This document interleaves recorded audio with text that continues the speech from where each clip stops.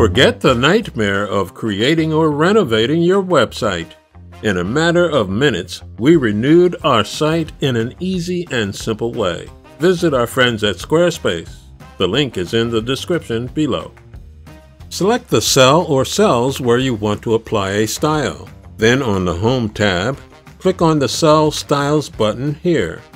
As you can see, there are some pre-designed styles sorted by categories. Just hover your mouse over the style you want to try and you will see a preview of how it looks. Click on the style you want to apply and that's it. If you want to create your own style, you can do it.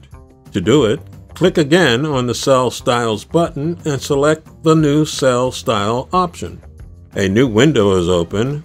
In the Style Name field, type the name you want. Next, check or uncheck the styles you want to apply. To use a specific color or create a gradient, click on the Format button. A new window is opened.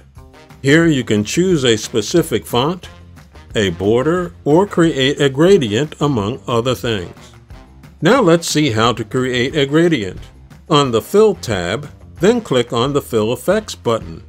Now select the two colors you want and the shading styles you want to use, then click OK.